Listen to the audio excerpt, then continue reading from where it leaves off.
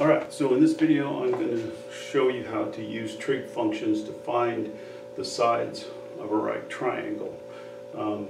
You can use this trig function several places in carpentry.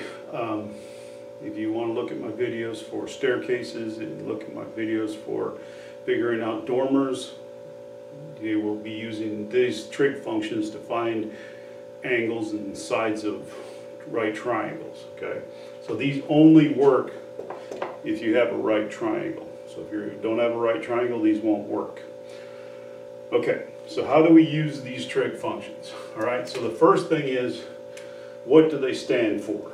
Okay, so the first thing is S stands for sine, C is for cosine, and T is for tangent. O stands for opposite. A stands for adjacent. Okay, and H stands for hypotenuse. Okay, now what is the hypotenuse? The hypotenuse is always the long side of the right triangle. That is always the hypotenuse. The other two sides can either be the opposite side or the adjacent side, depending on which angle you're working with. Okay, so if I'm working with this angle, then this is the adjacent side, this is the opposite side. Okay, if I'm working with this angle, then this angle becomes the adjacent side, and this side becomes the opposite side. So the adjacent meaning next to, and then opposite means like, oh, it's on the opposite side of the room, it's on the other side. Okay? So, in order for these to work, you have to have two things. You have to have two sides, or you have to have an angle and a side. So you have to have two things to find a third.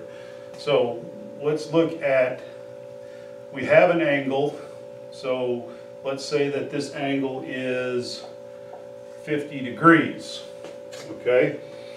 And we have this side, so let's say that this side is 20.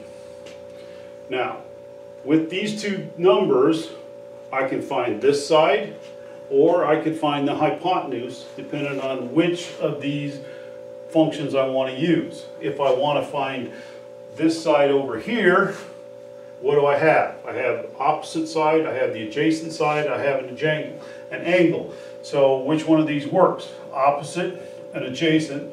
So I'm going to use tangent. So this equation to find this over here would be tangent of 50. Opposite side I don't have, the adjacent side I do. So the equation to find this would be the tangent of 50 equals x over 20. So tangent of 50 times 20 would give me that side over there. All right? Now, if I wanted to find this side, then all I have to do is look at what I have. I have this angle, I have an adjacent side, I have the hypotenuse. So here's my adjacent. Well, I got to go up here with the hypotenuse. So there's a hypotenuse, and here's the adjacent side. So to find the hypotenuse of this, I have this, I'm looking for this, and I have this. So that equation would then be written of the cosine of 50 equals, I have the adjacent side, 20 over the x. So in this case, since a fraction is another way of writing division, I would take 20 divided by cosine of 50. And that would give me the length of this hypotenuse. Okay? All right. Now, if I go over to the other side, like I said, all I have to do now is that this becomes the adjacent side and this is the opposite side, and I can still use the same formulas to find those sides, okay? All right, now, what if I don't have the angle and I want to find the angle? All right, so let's say I have this side, so we'll call this side 30, and we'll call this side 15, okay? Now, if I have two sides, I can find the angle, okay?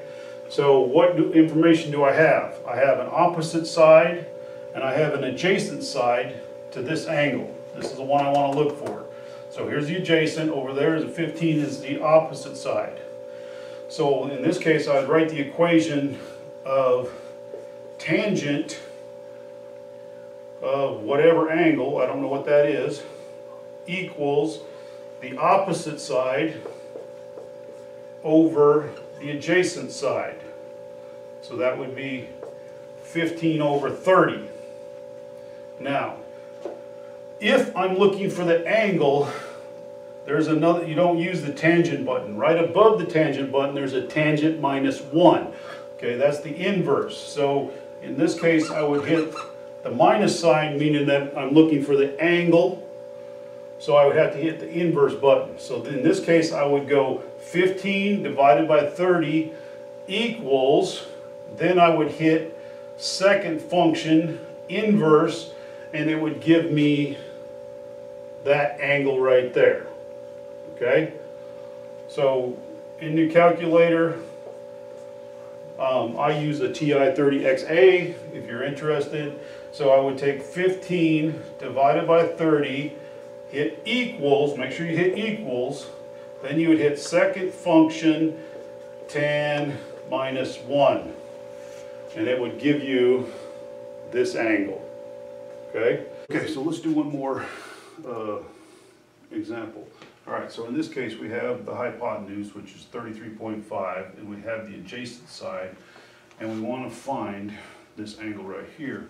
So we come over here and we look for the ones that we have, all right? We have the hypotenuse, so it's one of these two, and we have the adjacent side, which is this one. So then it would be the cosine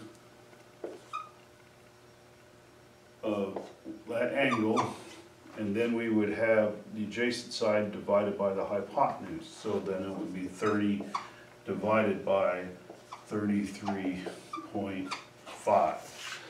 So in the calculator then, to find this angle, you would put 30 divided by 33.5 equals, then you would hit second function cosine minus 1, and that would give you that angle right there, okay?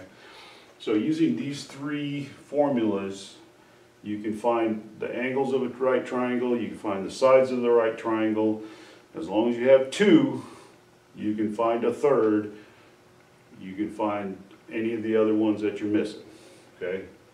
So that's using trig functions for, we're using them for estimating in construction math.